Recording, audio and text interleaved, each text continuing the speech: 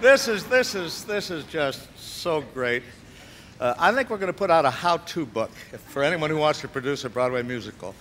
Our first show at the Palace was March 31st, but you go back 3 months before that, in the first week in December, and what we had 3 years of hard work by Peter Stone, Cobden and Green, and Cy Coleman and Tommy Toon, and we'd added Keith Carradine and Willa Kim and Jules Fisher and Tony Walton.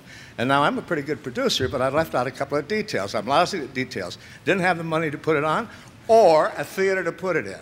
Now, at that time, these gentlemen with me here saved our lives. And here they are, Stuart Lane from the Nederlander, Max Weissenhofer, and Marty Richards, Mr. Kawada from the Japanese Satellite Broadcasting Company, and Sam Carruthers, and we thank you. And on a very, very personal note, I'd like to thank, well, let's see now, Norman Ackerberg, and I'd like to thank Marvin Krause, I'd like to thank Philip Browning, and Will Rogers Jr., and Andy, and Johnny, and Foopy, and my wife, Mary, the mother of 5. And Tommy used to say to me all through this thing, he'd say, for 2 or 3 years, he'd say, "What do you think?"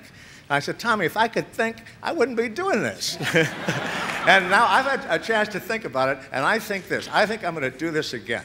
Thank you very much.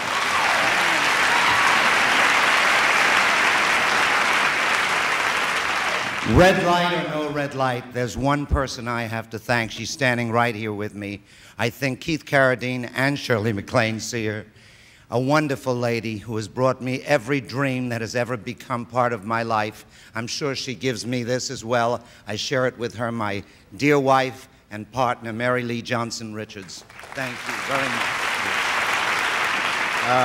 Echoing Marty's comments, I want to thank my wife very much, without whose support I would not have done this show. Thank you.